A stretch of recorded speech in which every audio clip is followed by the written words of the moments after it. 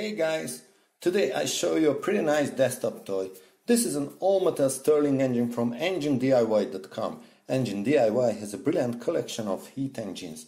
The link can be found on the description below. I'm Blade and this is the first premiere video on my site. Here we go. The DIY kit has clear assembling instructions with nice pictures and English subtitles.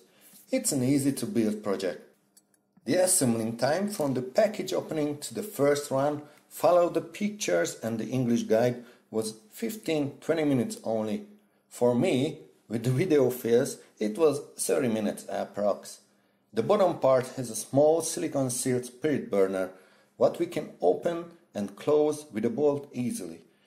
I've got a full filling plastic bottle for the fast filling process.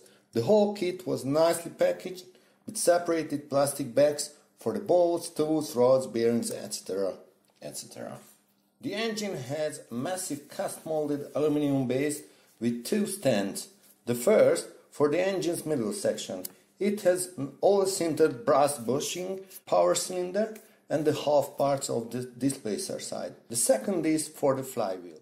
As you can see, the engine has a pretty simple design with good quality materials. This is a gamma-type Stirling engine with two separated cylinders, one for the displacer, another one for the power piston. For the simplicity, the designers gives up the regenerator. This engine works with a gap regenerator only, but this gap regenerator works well and good enough for a desktop toy.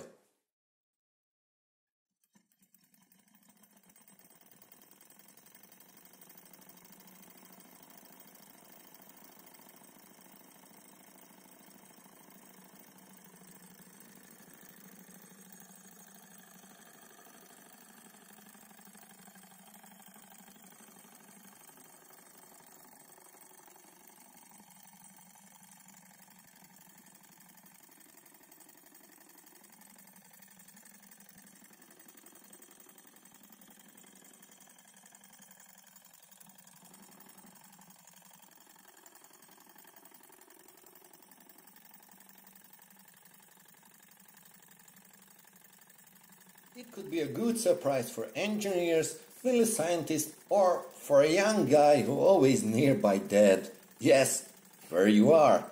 Thanks for your watching. Don't forget to subscribe my channel and give me a thumbs up if you enjoyed this video.